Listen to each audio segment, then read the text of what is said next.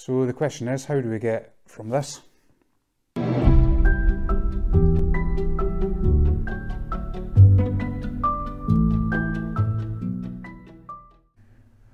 to this?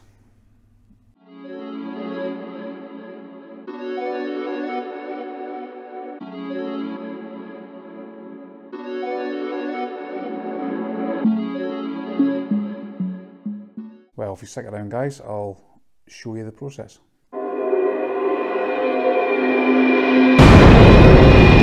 First job to do is to take out the silicone seal. The best method for me is a craft knife like this. Fully extend the blade like that, and what that does is when you lay it against the tiles and apply pressure, it actually flexes, so it stays flat against the tiles and will not damage, you know.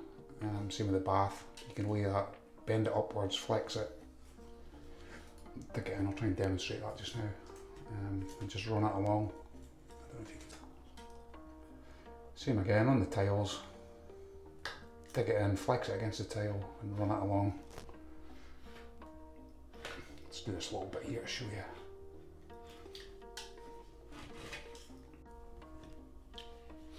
Yeah, so if I run the knife along there, you tend to just sort of flick it out like that. Pull it off and it reveals that. Obviously it leaves a little bit of residue in the bottom, but what you use there is then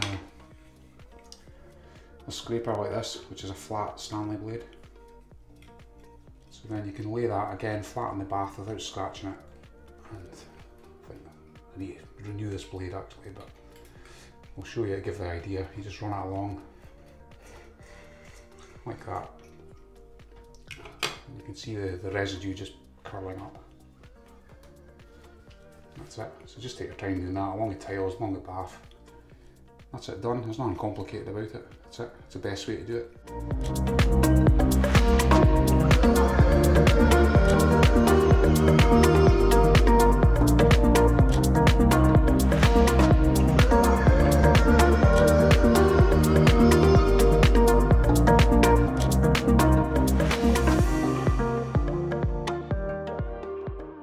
Okay, so literally 2 minutes later, that's the seal off. Right, so if we're taking the grout out of the tiles, this is the secret weapon in the tool for the job, is the DeWalt multi-tool. And on here we have a diamond blade, specially designed for taking grout out of tiles. The grout line in these tiles is quite small, it's probably about 2mm, so what we do is use quite a thin blade here, so I think that's, I don't know, a mil, 1.5 mil. And what we'll do is run it up all the grout lines.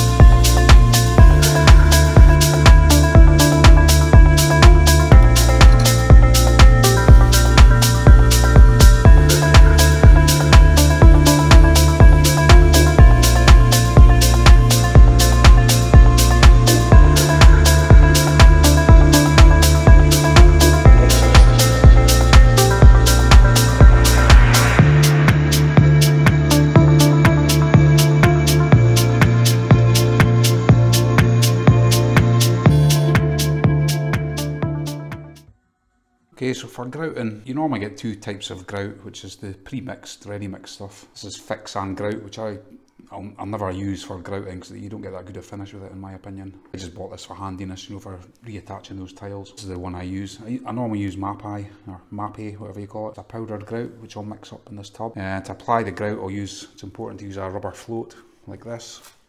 And equally important is our actual a grout sponge. You could use a normal sponge, but you tend to find with normal sponges with square edges like that.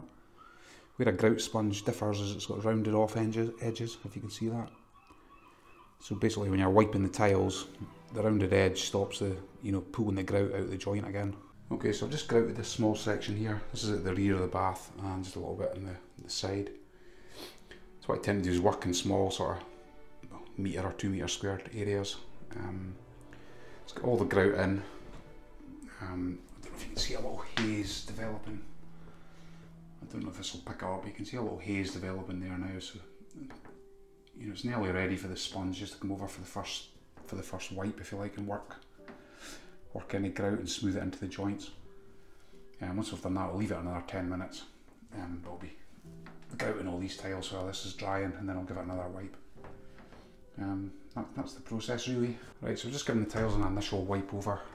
You know, the grout's starting to set now, so we're just in small circles like that, small areas, and smooth the grout lines.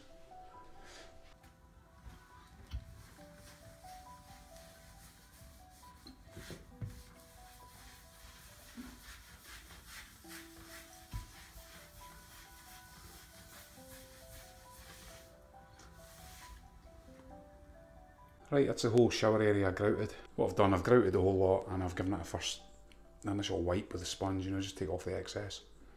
So I'm going to leave it a good 10-15 minutes now just to let the joints settle, let the grout start to dry. Then we'll give it a final wipe.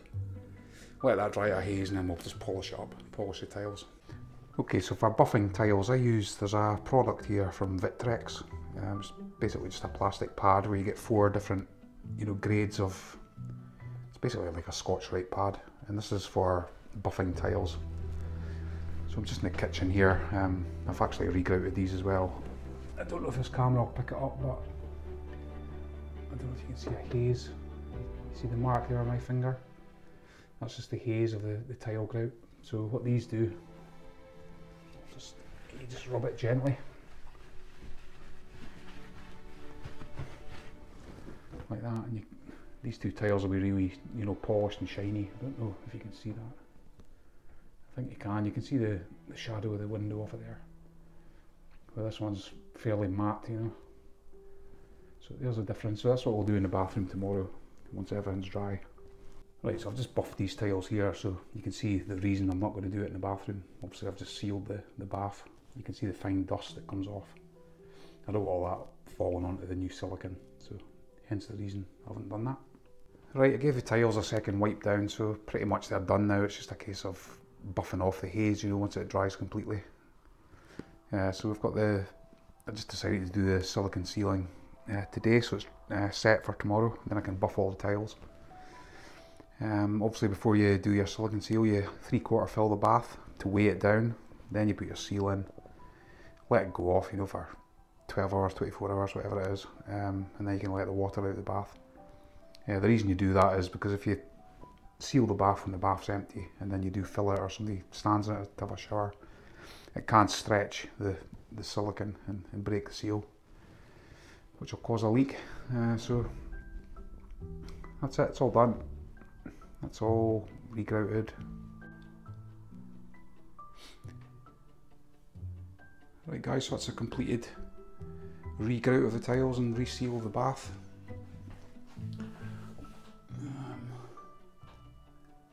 See that there? The grout's just slightly wet there just because I was obviously wiping away the dust when I was polishing the tiles. That's turned out fine. I think I'll give these another buff and that's it. Right, not a terribly detailed video guys, but hopefully it gave you an overview of the processes involved, or the processes I use. I don't think there's a right or a wrong way to do things, but this is the method I use and it seems to work quite well. Cheers. Right, well hopefully you found the video of some use. It's not that detailed as you probably saw, but it outlines the process that I use. Right guys, well thanks again and hopefully we'll see you in the next one. Cheers.